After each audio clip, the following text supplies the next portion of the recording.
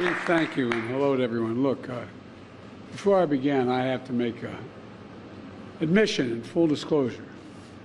I would not be here were it not for my local fire company in Wilmington, Delaware. They saved my life. I had a cranial aneurysm.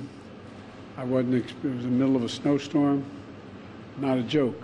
I couldn't figure out how they were going to, President Reagan was nice enough to send Air Force Helicopter 1, take me down, but it couldn't fly.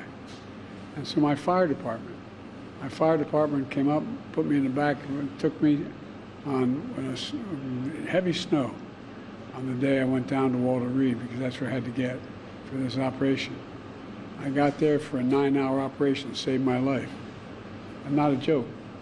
My firefighters, the guys I grew up with, they saved my life. They also saved my home and my wife's life. When I was away, it was the last day that the most famous guy doing Meet the Press in Washington, D.C., and I was doing the program. And what happened was there was a lightning struck a little pond behind my house, hit a wire, came up through the basement of my home, and 3 stories, and the smoke literally ended up being that thick, literally that thick. You've seen it, you guys have seen it. I wasn't there, and my wife was there, and my dog and my cat, and my '67 Corvette. But all kidding aside, they saved my wife and got her out, saved my home. And I can think of many occasions where there are, so it's personal, not just to me, but thousands of people. Unfortunately, I've presided over too many mass funerals of firefighters out west and throughout the country, because I have an expression I always use, an old one. God made man, then he made a few firefighters. You're all crazy. You're all crazy, and I love you for it. I grew up in Claymont, Delaware, after we moved down from Scranton, Pennsylvania, across from Fire Hall. And all my buddies either became, I went to a little Catholic school across the street, Holy Rosary. All my friends either became cops, firefighters, or priests. Here I am. So, Governor Shapiro. Josh, thanks. You've been a great friend. And Jim, I'm going to miss you, pal. You've been not only a great mayor, but a great personal friend to me. Thank you. Thank you very much. And Ed Kelly, every time there's a real issue, Ed's there, standing next to me. I've been supported by the firefighters and supported them my entire career. And Fire Commissioner Adam Teal, I want to thank you, pal. And Dr. Laurie, thank you for everything you're doing in the U.S. Fire Service. This January is going to be 2 years since the fire ripped through the 3-story row house in Fairmont neighborhood, which was mentioned already. Engine 13 got the call that day. They raced to the firehouse, from the firehouse, arrived at the scene along with engines from other parts of the city. It was clear and later determined that the blaze started when a Christmas tree in the home caught fire. Ultimately killed 12 people, mostly children. I think it was 12 children, as young as 2 and 3 years old. But you know what? In the wake of that tragedy, Local 22 President Mike came along and said, look, Mike told me that during the 2008 recession, a number of fire companies across the city had to be decommissioned.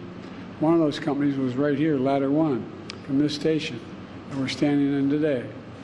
On the day of Fairmont fire, if the company hadn't been decommissioned, Ladder 1 would have been the closest truck to the fire. God only knows whether it would have been able to get there that much earlier to save lives, would have responded, but maybe save some lives. When I spoke to the city officials here, I told them everything I could. I'd do everything I could to bring back Ladder 1 back into service, as well as others. During the pandemic, we invested $350 billion in the American Rescue Plan and in my administration. States and cities could use it to keep firefighters in a job, including here in Philly. I also signed a budget providing $360 million each for both assistance to firefighters grant program and a safer grant program, for hundreds of emergency response vehicles and thousands of protective equipment called turnout gear. I included money for critical cancer research screening, because that's the cause of death of most firefighters because of exposure to toxic exposure. on the job, and helped put almost 1,200 more local firefighters in the field across the country. Using previous SAFER grant awards, Philadelphia had already been able to bring back several line companies back online that had been decommissioned during the Great Recession. In the wake of the tragic Fairmont fire, my team worked with city officials and the mayor to help get them to apply for a new SAFER grant to bring the rest of the decommissioned companies back into service, including Ladder 1. As a result, the city just got an additional $22 million to fund salaries and benefits for 72 firefighters.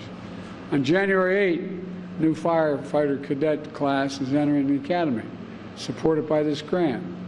And starting today, for the first time in nearly 15 years, this neighborhood once again has a ladder company on call 24 hours a day, 365 days a year, ready to keep them safe. Mike, I kept my promise and got the job done. Now, you all heard me say before, God made man, and he also made a few firefighters. The overwhelming human instinct is to run away from danger. I think the most frightening thing anybody could do is run into a fire. Almost anything else is less consequential. But when the bell rings, you all just run toward it. And you put your gear on, you jump in the truck, and you do what you got to do. Because being a firefighter isn't just what you do, it's who you are. It's who the hell you are. And we know that's what produces firefighters, and the only thing that protects firefighters is more firefighters. Let me say it again. The only thing that protects firefighters is more firefighters. Good equipment, obviously, but more firefighters.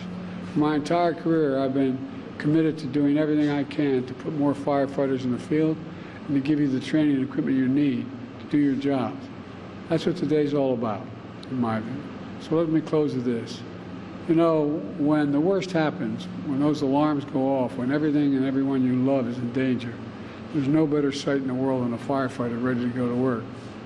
So thank you for being who you are. And thank your families, by the way. Thank your families. That alarm goes off, man, and their hearts go up in their throats. And they wait for that phone call, wondering what happened. There's so damn many of you have given your lives across the country. So many of you. So I can't thank you enough. I think you're the thing, you and the medics that travel are the most consequential people in the community. So thank you, thank you, thank you. And I promise you, we're not stopping here. We're going to keep going. Thank you, thank you, thank you.